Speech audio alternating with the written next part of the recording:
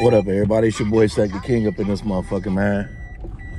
Just want to make a quick video, man. I don't know if y'all seen this Jim Jones footage where he's in the fucking airport and he's getting jumped by two gay men. And it's kind of funny because one of the dudes that is trying to jump him, hey, he face plants this nigga right in the fucking escalator stairs. Like, that shit was hilarious. Like, y'all gotta go to TMZ or whatever y'all get y'all information from and watch this video again, right? This is where I hate where I'm not one of these YouTube niggas and I'm just a nigga on YouTube, to where I can't just show y'all and piece together all this shit, right? Because this shit was fucking hilarious, right? Especially when after he face planted the nigga, the other nigga's boyfriend came and was just hitting him like, you know what I'm saying? He wasn't doing no damage, right?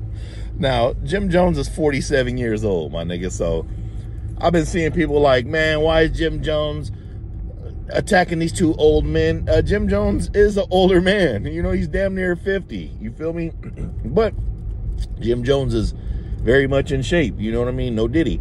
Anyways, that's not the part of the video I'm talking about here. Let's get to the part of the video I'm talking about.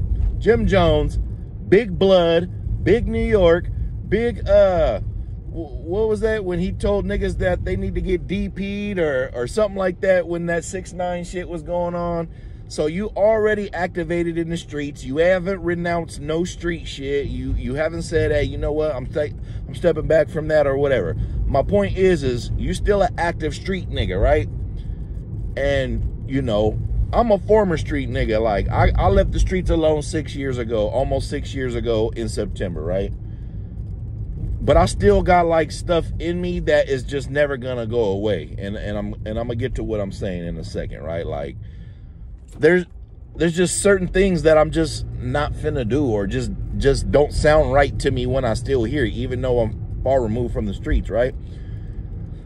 Immediately after they get to the bottom of the escalator and the police come, right, and try to break all the shit up, Jim Jones is screaming out, they assaulted me, they assaulted me, they assaulted me.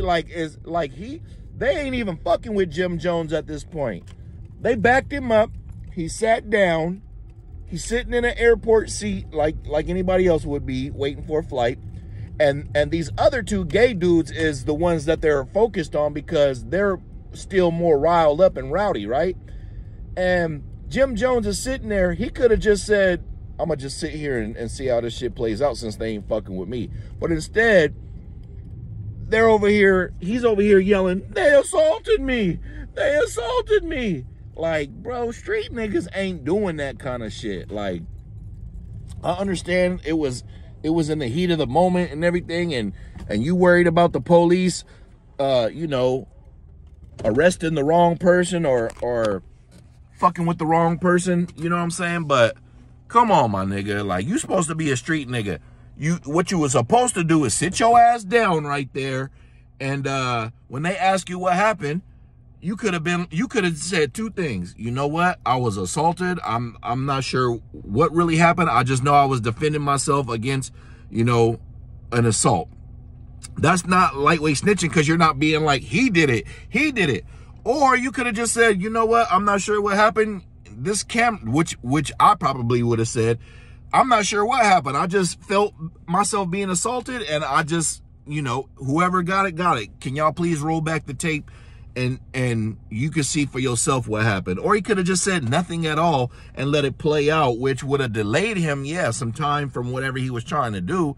But sitting there when the police are not even got their attention on you and yelling out, they assaulted me, they assaulted me, like as loud as he can, like that wasn't gangster, my nigga. Like, that wasn't gangster at all, man. But like I said, man, like, I'm a civilian now, so, you know, whatever with my opinion. But just as a former street nigga, like, that shit wasn't cool, my nigga. Like, you over here snitching on two gay ass men, you know, and I don't agree with Whack 100. I think that nigga's a clown, but he was kind of right with that shit. Like, bro, you are not supposed to be over here screaming out that kind of shit. Like, let the due process take its course. Even if it's going to hold you up for a few minutes, it's still better than you getting caught on camera screaming out against two gay-ass dudes that you just beat up. You already beat them up.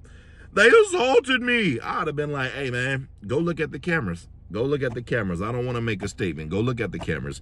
If I was still an active street nigga like Jim Jones portrays to be, I'd have been like, look at the cameras. This place is full of 1,000 cameras, and you're going to see exactly what happened.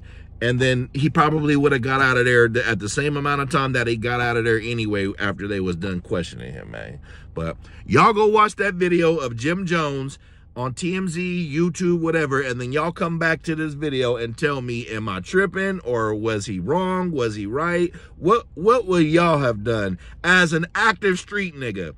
Not as a civilian, because you could call the police yourself as a civilian, which I still wouldn't do. I would have just handled mine and left it at that. But you know, I even, like I said, even though I'm not in the streets, I don't want to deal with the police, bro. I'm not their friend. You feel me? I'm not helping them do their job. Like, I don't want to hang around no rats. I don't want to hang around no snitches. You know what I mean?